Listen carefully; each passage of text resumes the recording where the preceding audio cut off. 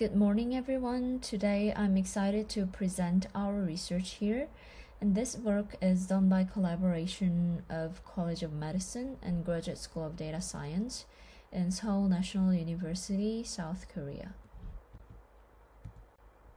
As you all know, manual scoring of PSG by sleep technician is time-consuming, labor-intensive, and has high inter-rater variability. Therefore, AI-based automatic scoring has emerged. However, AI models are often considered black box. When we input the target epoch for prediction, the black box model only provides an answer without further explanation.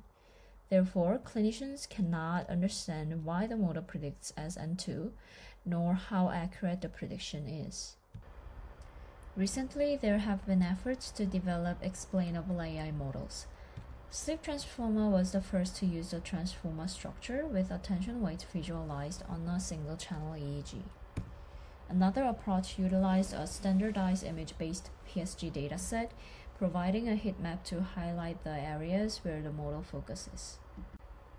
However, Sleep Transformer is limited by using only one EEG channel, and the second approach suffers from the low resolution, making it less intuitive. Here, we propose SleepXViT, short for Sleep Explainability and Vision Transformer. We inspired from the fact that clinicians see the waveform and approached it as the vision task. We built our dataset based on snapshots representing the clinician's perspective during scoring. This dataset contains over 10,000 PSG records and each image representing one epoch with 30-second segment. I will briefly introduce our backbone architecture, the Vision Transformer. It transforms an image into a sequence of tokens by dividing it into patches. Unlike CNN, the transformer can learn image features globally. For example, when the first token becomes the key, it calculates the similarity with all other tokens equally.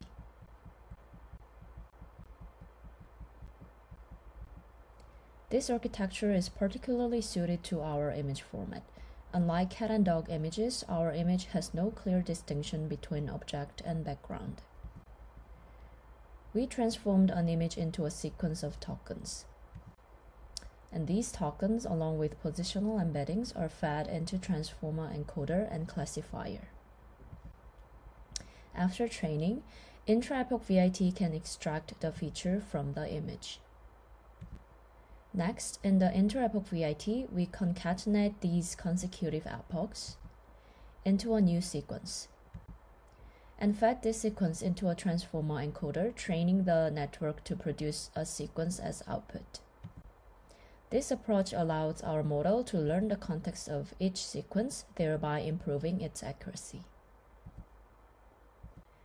In this study, we employed the KISS image dataset and converted public SHHS signal dataset into an image format similar to KISS.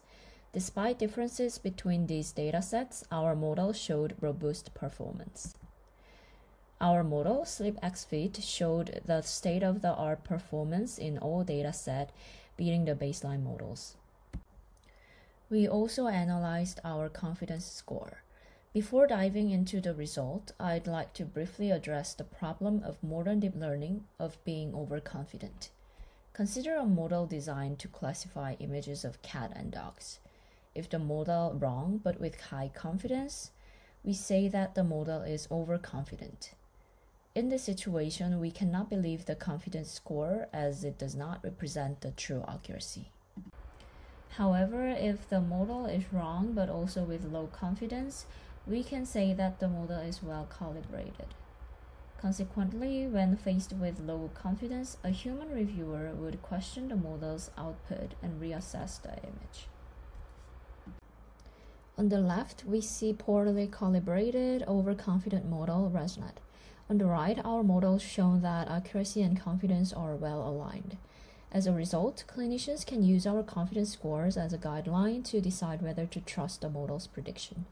Now, even if you have the confidence score, it's important to understand why the model has high or low confidence. Here we present the visual explanations that highlighting the model's rationale behind the prediction. These are all single heat maps on the input PSG image from a representative patient. To explain the detail, I magnified N2 and N3 images. They generally align with AASM guidelines. For instance, our model highlights sleep spindles and K complexes in the N2 stage. In the N3 stage, the model prominently highlights the slow waves. We also aggregated heat maps and found the distinct signal regions for each classes. Additionally, we showed the impact of inter-epoch VIT. For example, this image was incorrectly classified as N2 by inter-epoch VIT. It has N2-like heat map and low confidence score. However, our inter-epoch VIT can see the neighboring epochs.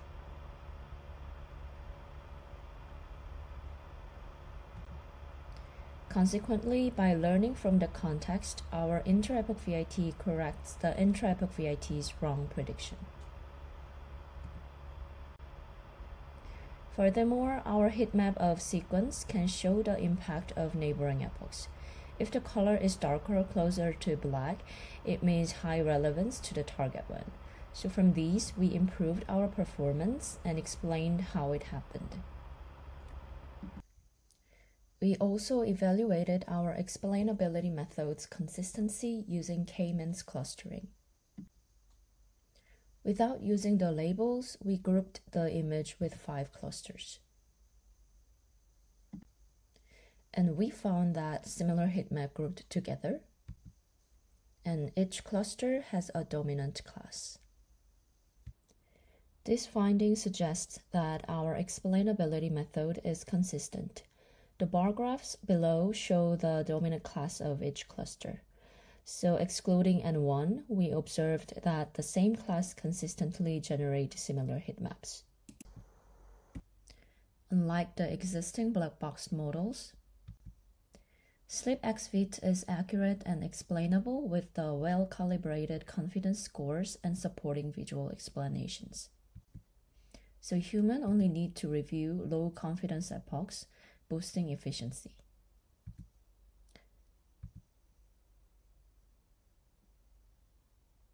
SleepXViT opens new opportunities for human-AI synergy by unveiling how AI works. We believe that its visual explanations can offer valuable insights for novel advancement in sleep research. Thank you for listening, and visit my poster session if you have further ideas to discuss. Thank you.